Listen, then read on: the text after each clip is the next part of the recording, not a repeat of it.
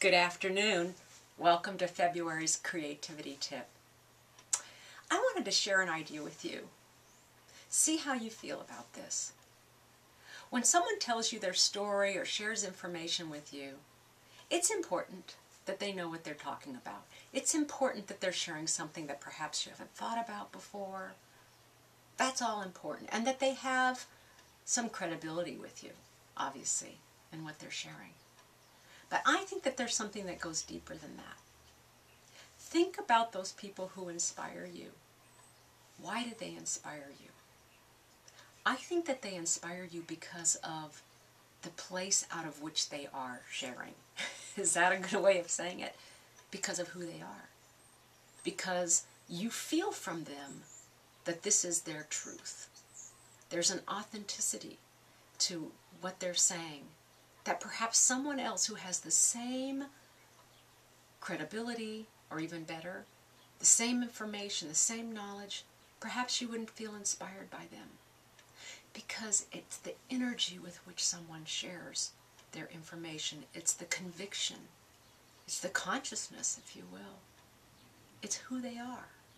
So that when they share their story or their information with you, you get it at a deeper level. It's the depth of the well, isn't it? Do you find that to be true? Because I do.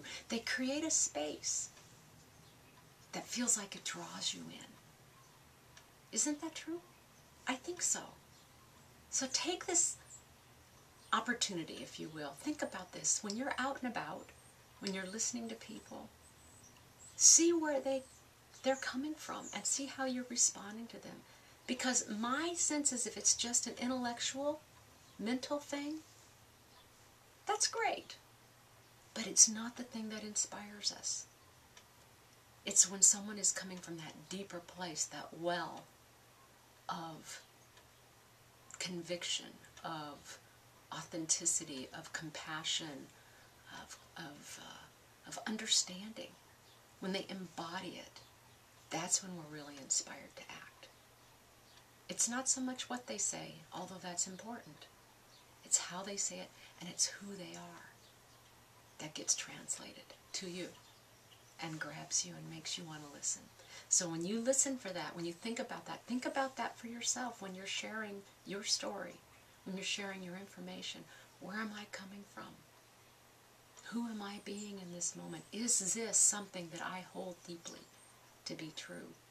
And that I feel it, so that when I share that with others, they get that at that very, what's the word I'm looking for? It's almost something you feel. Think about that. And until next time, I hope you have a wonderful day. A wonderful, glorious, fabulous day. Thanks. Bye.